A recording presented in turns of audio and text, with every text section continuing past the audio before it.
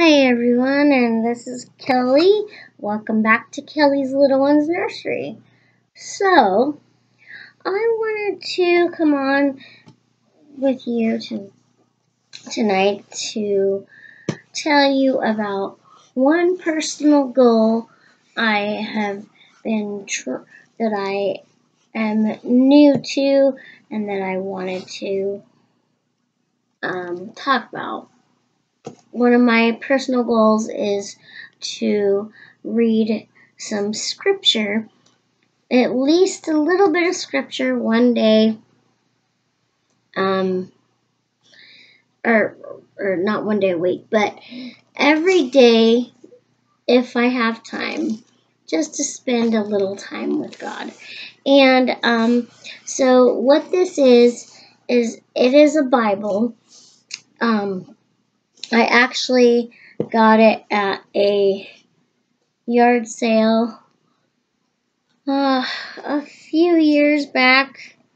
I didn't know what it was, and I was interested, and they said it was, and then I realized what it was when I opened it, and it was a Bible. It's the says the Thompson Chain Reference Bible, New International Version. It is kind of old, and you can see the discoloration. But so my personal goal is to read a little bit each day. And this has some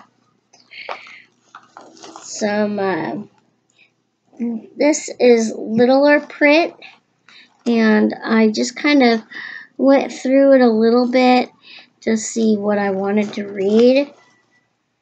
And as you can see, I have my bookmark here in case you can't see what it says. It says, Jesus loves me, for God so loved the world that he gave his only begotten Son, that whosoever believeth in him should not perish, but have everlasting life. John 3:16. And so, before I left this morning, I started reading Peter 1 verse. Sorry, I don't know the actual terminations of what these are, but Peter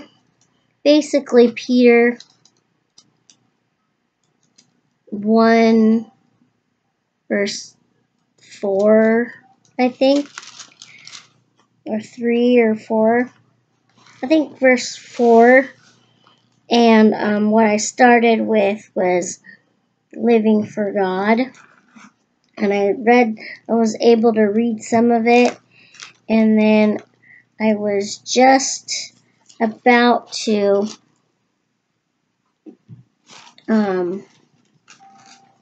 read the rest of it. I kind of went through the rest of it for living for God, and I was halfway through it when I looked up and realized that it was like 8:48 and it was almost time for me to go. I was like, oh shoot, I have to stop where I left off. So that's why my bookmark was right here. And it is where I could read it. Bear with me for a minute. Let me grab my glasses here. Okay, there we go. So let me see if I can finish this off for you. And I do have reading glasses. I got these at Walmart actually for like $10, I think it was. I tried on several different pairs to see what would work the best, and these are stronger, and they're purple, and they came with this case. So let's you and I, ladies and gentlemen, brothers and sisters in Christ, why don't we spend some time with God tonight? So this one is 1 Peter 4:3, I think it is. Living for God. Therefore, since Christ suffered in his body, arm yourselves also with the same attitude, because he also suffered in his body.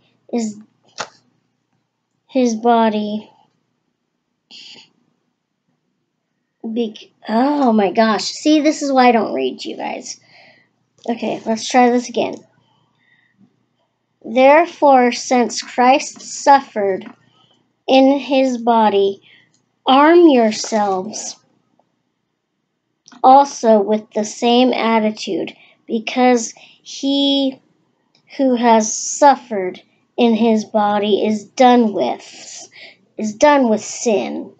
As a result, he does not live the rest of his eternally life for evil, the will of God, but rather for the will of God. For you have spent enough time in the past doing what pagans choose,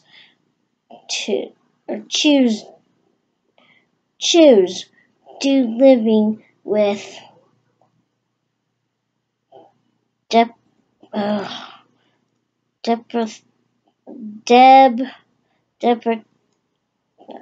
sorry guys, lust,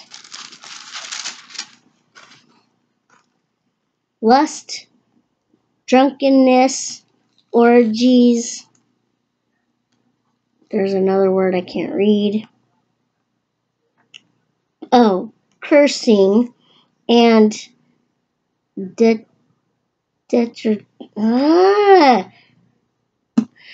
they think it is a struggle, or it is strange that you do not plunge with them into the same flood of desperation, and they heap abuse on you, but they will have to give account to him who is ready to judge the living and the dead. For this is the reason the gospel was preached, even to those who are now dead, so that they might be judged according to men in regard to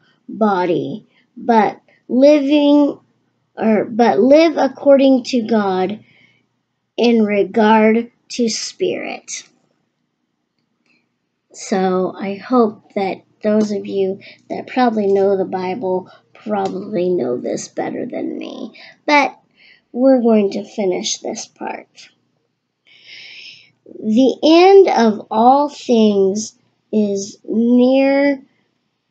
Therefore, be clear-minded and self-controlled, so that you can pray above all.